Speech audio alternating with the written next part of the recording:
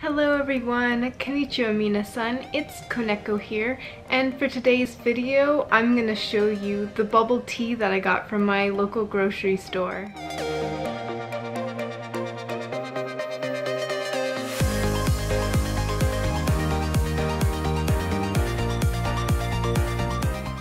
So one of my local grocery stores is Sobeys.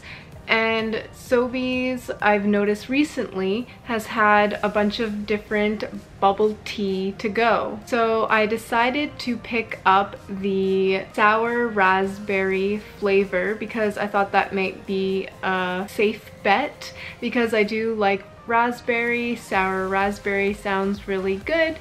And I haven't had a lot of bubble tea before, to be honest. I remember getting bubble tea when I was in Vancouver, but I think that was 2014. And I don't remember which flavor I tried. So that doesn't really help me at all. I should really try some more bubble tea. I like tea, and there's a lot of different flavors of stuff that I like. I've had like raspberry flavored teas before and other raspberry flavored drinks before that have all been pretty good, so I thought that I would go with this one. In this box you get 2 packages like this. I already tried one, so I'll get to my thoughts on that in a second. But you also get 2 straws in the package as well that are very large. They each come packaged, and I've already used the blue one. Last time I used a similar cup, but it was blue and you couldn't really see the color that well. So this was the best that I could do for today. It's relatively clear, but it has a bunch of poutine and sprinkles and cupcakes and macarons on it. So on the side of the box it tells you the exact steps to use for this, and like I had mentioned, I tried the other package already and I did some video clip of me doing the steps that are required to make this, which are super simple. Also, what I don't have with me because they're in the fridge right now are the actual bubbles. So you get a small container of sealed bubbles and you can use about half of them and then refrigerate the other half. I will insert that clip of making the first pack of this sour raspberry bubble tea.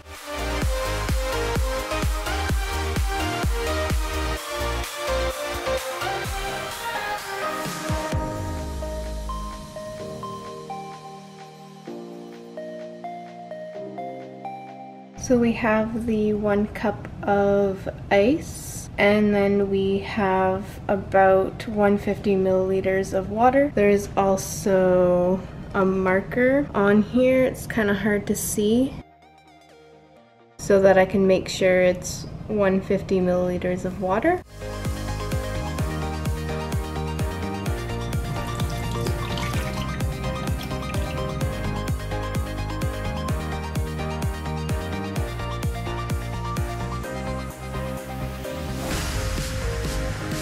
It smells like raspberry candy.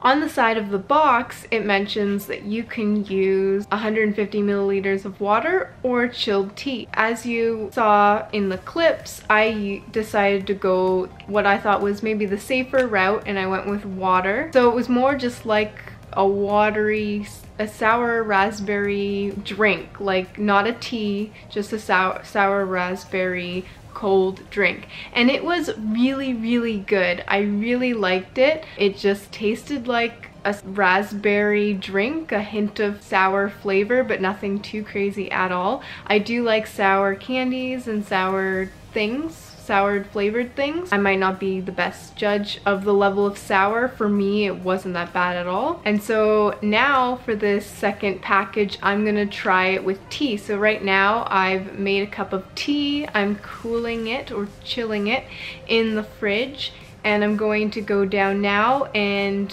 follow the same steps, but instead of water, I'm going to use the chilled tea. So I'll measure that out in a measuring cup because I think I made more tea than I needed. And then I'll come back and show the bubble tea with actual tea and kind of compare and contrast water versus tea, what I liked better. So I'm back with my bubble tea. It's a bit darker than it was last time because of the tea, and it's really foamy at the top. So it looks very liquidy down here and then quite foamy. I think that's just how it settled in the blender, and then when I poured it in here, it's hard to see, but there are bubbles at the bottom.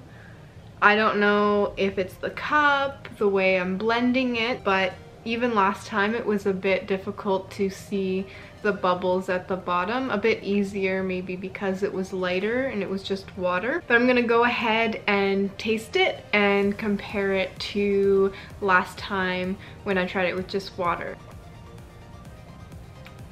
It's really good. I was a little bit worried that I wouldn't like it. I've had chilled teas before, but I wasn't sure how it was gonna mix with sour raspberry, and the tea I decided to use was my English breakfast tea, and I actually don't know what they use for regular bubble tea. It might be like, you know, orange pekoe, Earl Grey, or like a completely different tea, like a non-black tea. I have no idea, but I saw this and it was so long since I had tried that bubble tea in Vancouver, and I was really curious if this one would be better. I'm really happy that I got it because it sparked my interest again in trying bubble tea like at an actual shop. Last time when I tried the bubble tea, I think it was strawberry. I don't know if they had raspberry, but it might be something to look into to try the raspberry one if a shop has one. But I like it both with the tea and with the water. Another thing is that I don't know if they typically add like milk or something in it, but I didn't add any milk in here. I just followed the instructions on the box and it just said either water or chilled tea.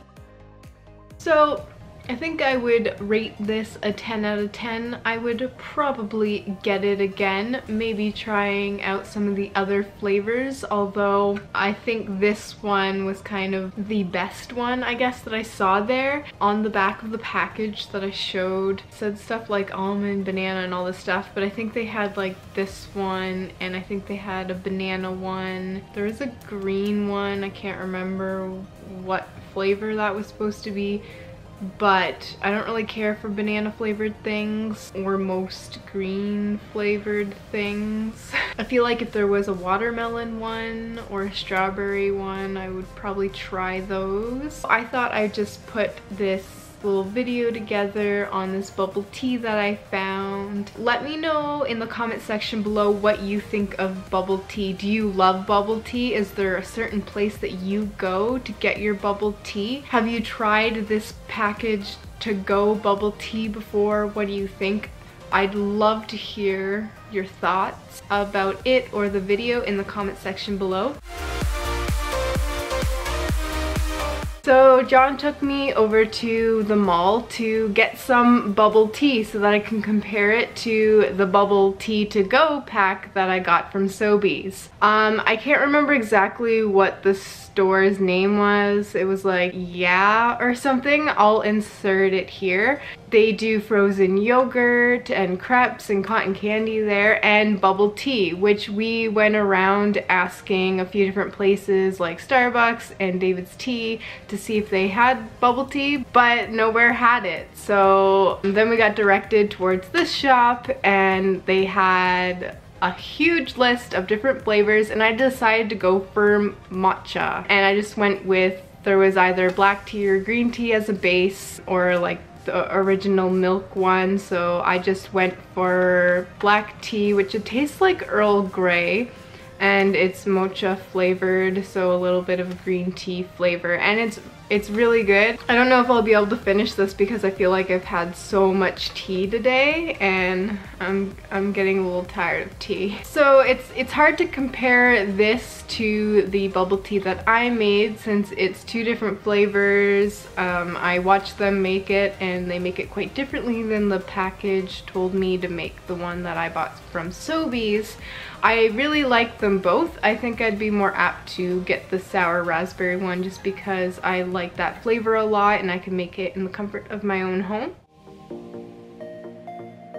If you like this video, please give it a thumbs up so that I know that you like this video, and if you're new here and you like this sort of content, be sure to hit the subscription button down below. I post a new video every Wednesday and Saturday, but it's good to click the little bell icon to be notified when I do upload the video. I've been streaming on Twitch Saturday nights, and I post that regularly to my Twitter or my Instagram stories. All links for my social media can be found in the description box below. I hope that you enjoyed this video, and I hope to see you in the next one. Thank you so much for watching. Bye!